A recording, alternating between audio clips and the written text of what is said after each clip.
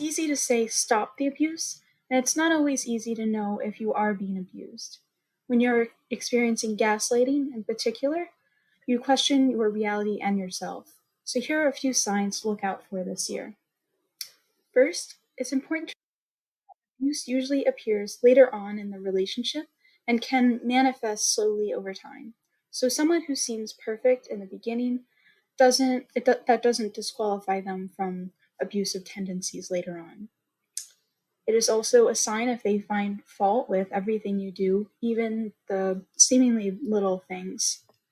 It is a sign if they are excessively jealous or bitter over time you spend with friends and family and others, especially so when these people are non threatening to them.